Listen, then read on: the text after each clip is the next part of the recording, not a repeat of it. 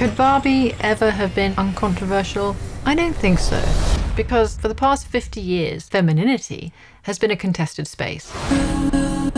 In the past, dolls had all been baby dolls.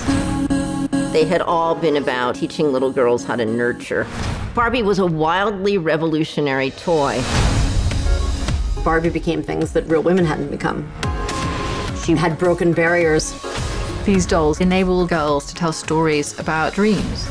She's been around 55 years, but the last few years have been trying for Barbie.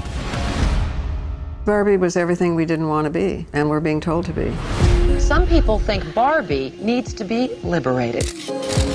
You look at television and film and music, and you see the same body type being idealized. Perception on Barbie is that she's vapid, materialistic, she's not healthy for girls. This limited understanding of who girls are is not acceptable.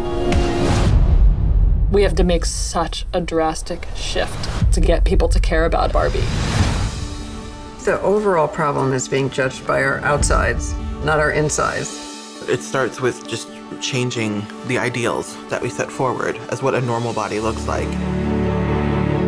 Feminism and how a girl sees herself and self-esteem for girls. To put that all on the tiny plastic shoulders of a doll is quite a burden. I don't think I've ever been involved with something as culturally significant as this. We're taking a really big step forward.